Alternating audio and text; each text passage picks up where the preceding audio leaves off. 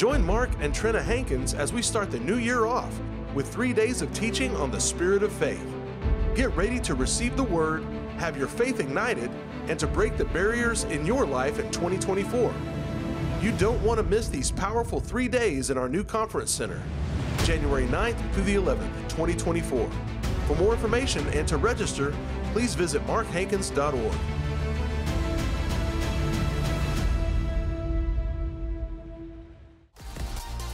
It's now time for Mark Hankins, Faith for Every Nation.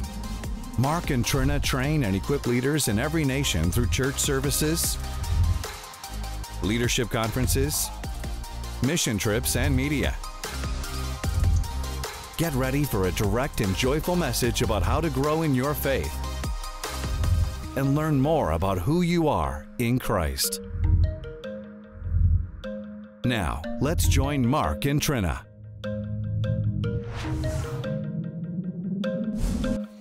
This morning we're going to talk about a fundamental subject of Christianity, and that is the subject of eternal life. Eternal life. And if you look at 1 John chapter 5, we'll get started there, and we're going to talk about life, the God kind of life, eternal life, what it is and what it does. And when you read the New Testament, Matthew, Mark, and Luke primarily teach on the kingdom of God. Matthew, Mark, and Luke on the kingdom of God.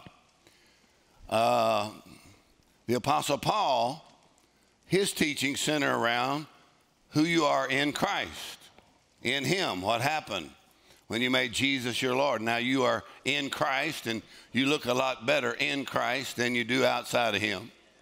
Amen. Our God did in Christ what He wanted to do in every person. Our God put into Christ what He wanted every person to have. Same life, same authority, same blessing. And so that's Paul's letters. But in the Gospel of John and in John's epistles, the number one theme is eternal life.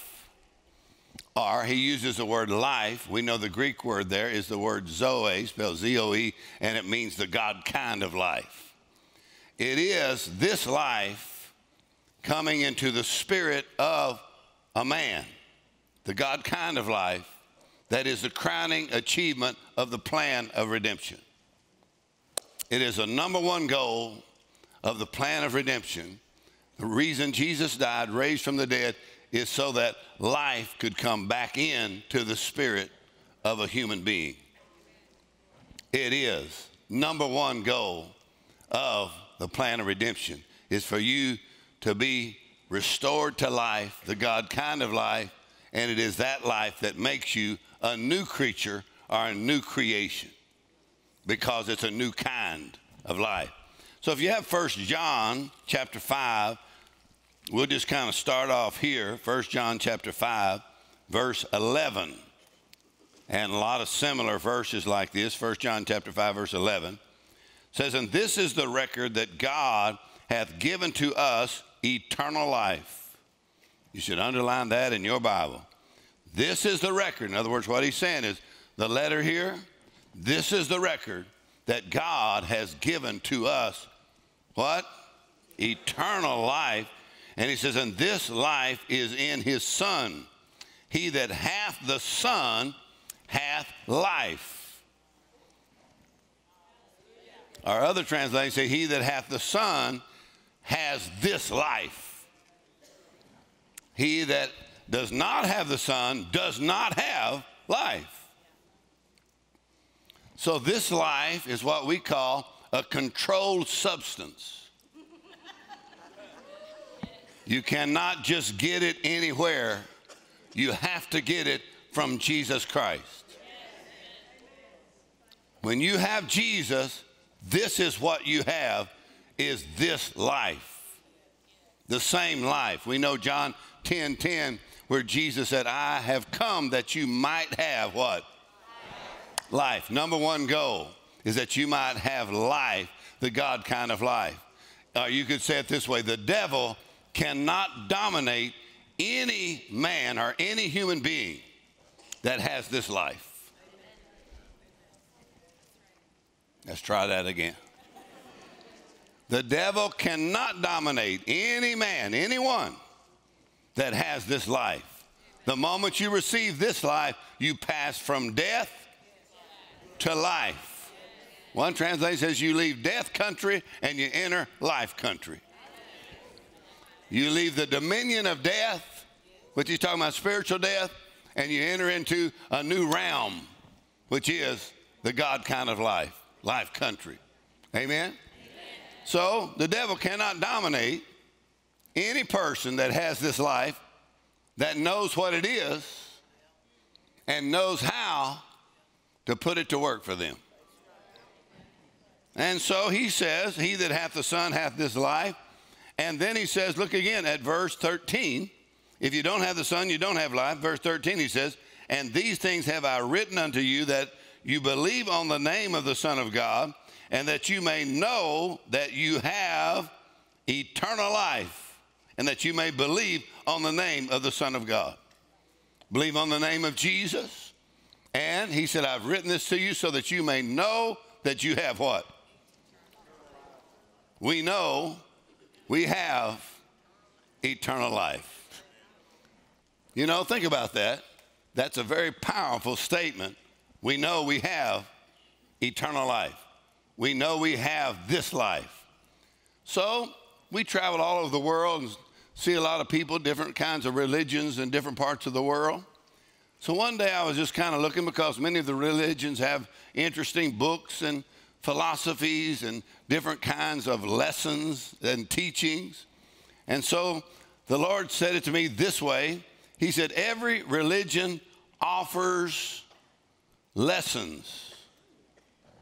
Every religion has their book.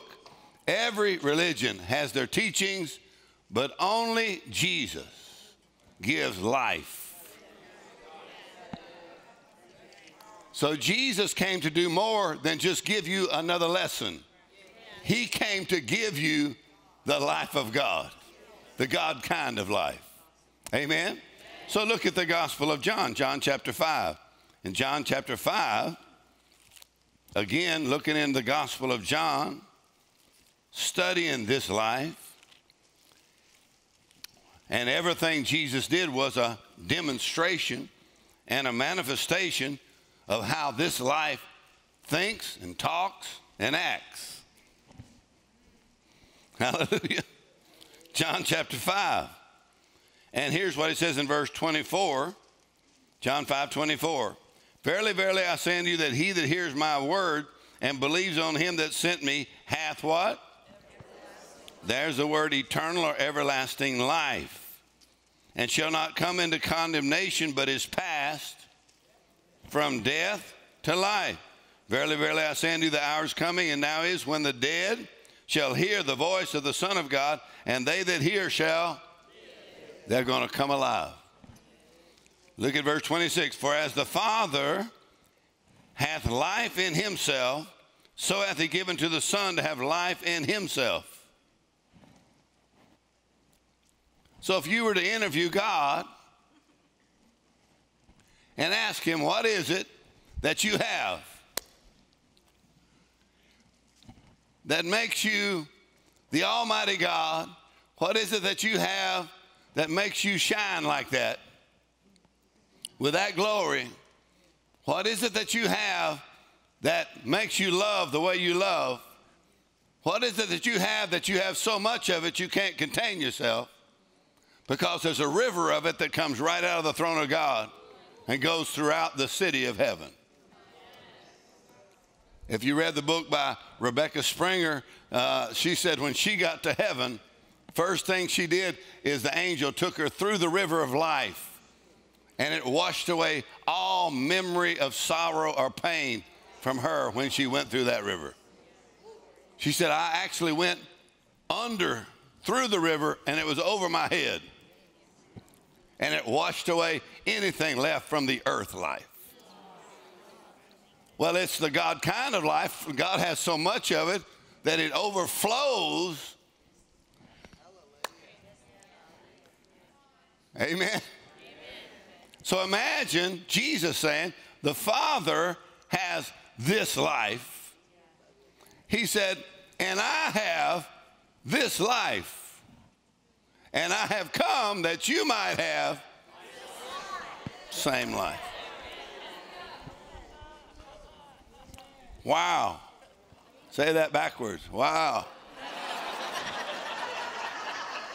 Say it upside down, Mom. So the moment you make Jesus the Lord of your life, what happens?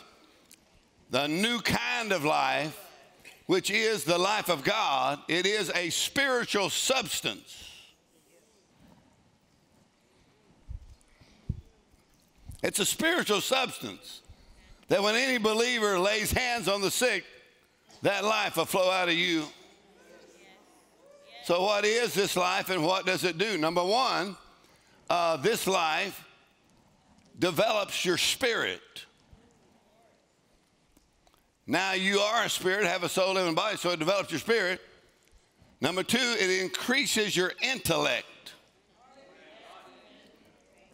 Someone said that all the major inventions in history came from a country where they had eternal life. It makes you smart. It increases your intellect. It enhances your personality. In other words, when you have this life, you're free from comparison, competition. Come on. You got the life of God on the inside of you, and you're an individual, and you bring a certain supply to the body of Christ. It actually sets you free from being self-conscious. So some people are self-conscious. Some people are devil-conscious. Some people are people-conscious. Some people are unconscious. But when you have the life of God, it makes you God-conscious.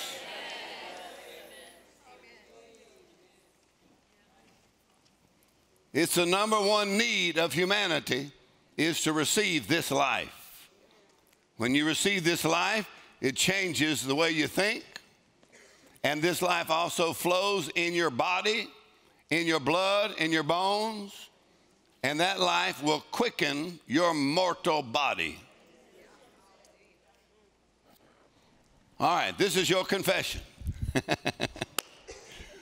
I have the life of God in me. That life in me develops my spirit, increases my intellect, enhances my personality, flows in my body, drives out sickness and disease. I got the life of God in me.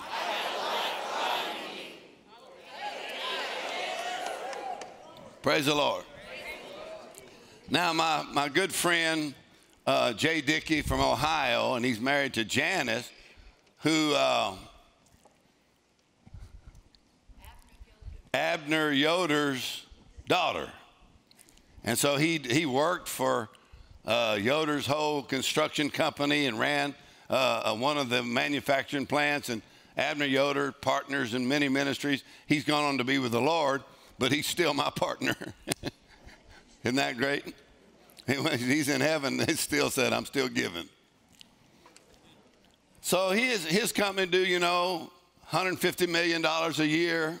Started off with just a hammer, just a carpenter, building, trusses. And he says, God showed him how. When you got the life of God on the inside of you. Amen. So Jay and Janice, they come to meetings sometimes. And so just a few months ago, Jay, his lungs, all the symptoms of the virus coming on him, and his wife, Janice, she was a nurse. So she got out stethoscope and she put it on him. She said, you're going to have to go to the hospital. Your lungs are filling up. You're going to have to go to the hospital. And Jay, you'd have to know him. He's a great, great country guy. And he sat there for a while. Then he said, he jumped out of the chair and said, No, I've got too much of the life of God on the inside of me right now.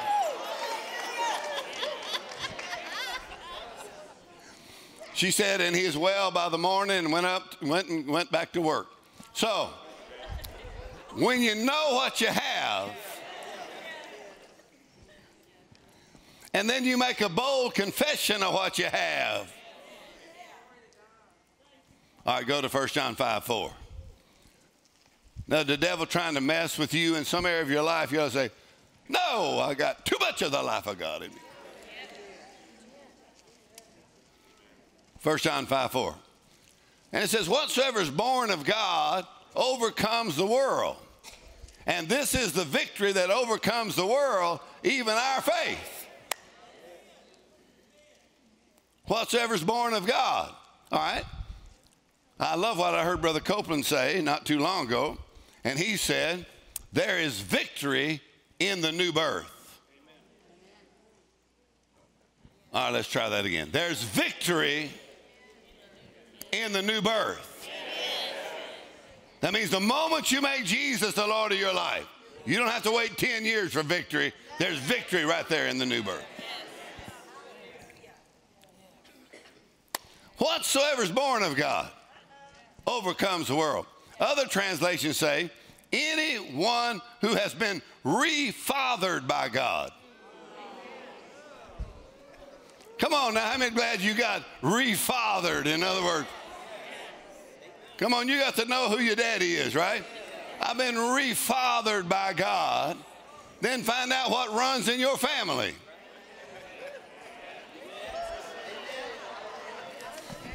So you've been born of God, refathered by God, but other translations say anyone who has received the new life from God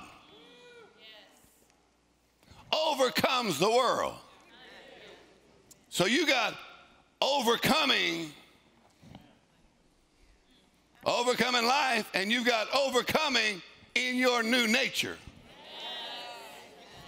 You overcome the world, and this is the victory that overcomes the world, even your faith. In other words, this life is activated by your faith. Woo!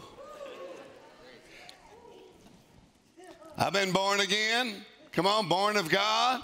I've been refathered by God. Amen. My new identity is in Christ. Refathered by God. I have received the new life from God. Now notice 1 Timothy chapter 6 and verse 12. You know this verse. It says fight. Amen. If you don't like to fight, you're not going to enjoy the benefits. But it's a certain kind of fight. Fight the good fight of faith. And then what's it say? Lay hold on eternal life. In other words, your faith accesses this kind of life and brings it into application. And then he says, and you have professed a good profession among many witnesses. In other words, the fight of faith is a fight that you win, right? And it contains a good confession, right? And it's got eternal life in it. Praise the Lord. Praise the Lord. I mean, if you just knew what you got in you right now. Let's try it again. I said, if you just knew what you got in you right now, and you made a bold confession about it, and you taught your children what it is. Amen? Amen. All right, now let me read you a couple of definitions here of what this life is. Woo! Man, I'm telling you, just the introduction to this message is making me happy. Are you ready? Amen. All right, so let me give you Romans 8:2 real quickly here. For the law of the Spirit of life in Christ Jesus has made me free from the law of sin and death. The law of the Spirit of life, and there's different ways. One translation, Amplified, says the law of our new being has made me free from the law of sin and death. But when you're talking about the spiritual law, he said it is the law that operates in spiritual life. It is the law of the Spirit of life. It is spiritual life, which is the life of God, and that life is spiritual life. Same thing that's in God. And there's a law that operates. The kingdom of God operates by certain laws, and you see how it operates, and he tells you in Romans how the law of the Spirit of life operates. He said, it's made me free from the law of sin and death. Go ahead and look free, right? There's another law operating, stronger than the law of sin and death. It's the law of this life that is in Christ. And now it's in you. Praise the Lord. Can I tell my staff, I think, if you know you got this life in you and you declare it, it's going to make you smarter. So I'm expecting some better results.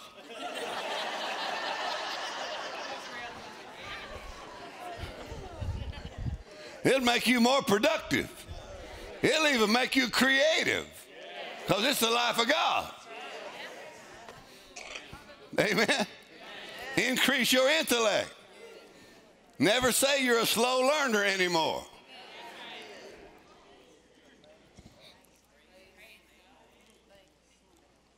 All right, well, one of the verses in Romans 8, I think it's verse 13.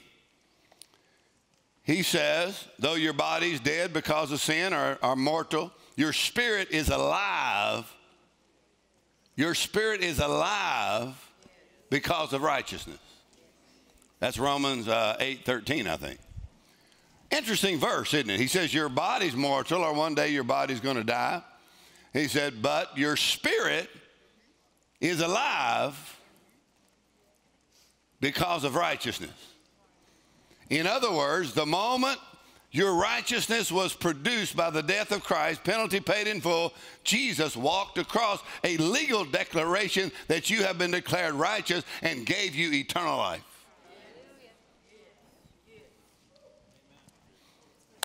Legally. Romans chapter 8, verse 10. So he says your body's dead because of sin, but your spirit is alive because of righteousness. And verse 13 is where he says that you through the Spirit do mortify the deeds of the body. So you're not just dealing with yourself natural to natural. You've got this law of the Spirit of life operating for you. So it says your spirit is alive, and one translation says your spirit is instinct with life.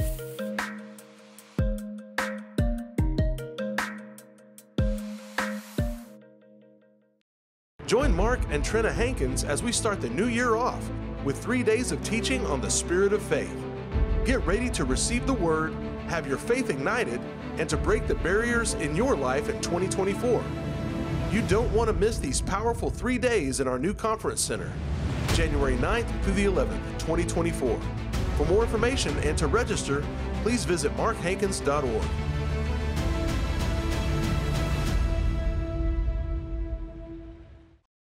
You are watching Mark Hankins Ministries, Faith for Every Nation.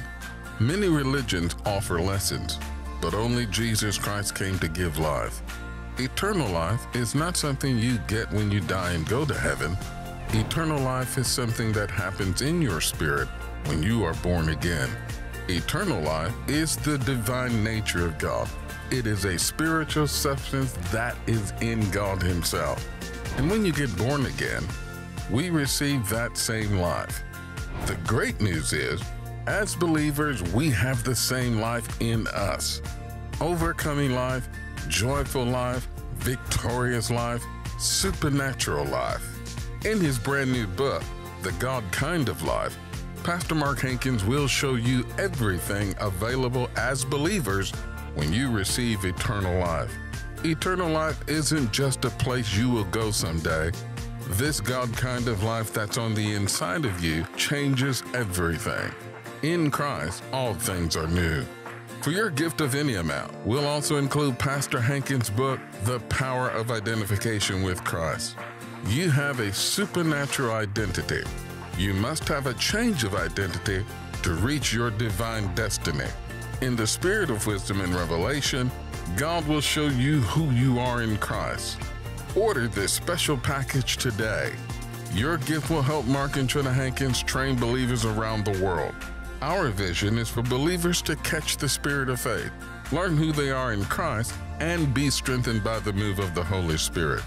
For your gift of any amount, you will receive the brand new book, The God Kind of Life, and the book, The Power of Identification with Christ. Please call 318-767-2001 or visit markhankins.org. Thank you, World Mission Partners. Together we can, together we will. All religions give lessons. Only Jesus Christ gives life, eternal life. Hi, my name's Alicia Hankins Moran, and we're so glad that you joined us for the program today. And we pray that you were blessed and you were encouraged by the message you received from my parents. We have a special offer for you this week, and it is my dad's book, The God Kind of Life. We want this to get into your hands, and so for your gift of any amount plus shipping, we will send this straight to you. So you can call the number on the screen, or you can visit markhankins.org. Your gift of any amount helps my parents to continue to preach the gospel and to get the messages into publication. So thank you so much. Have a great day.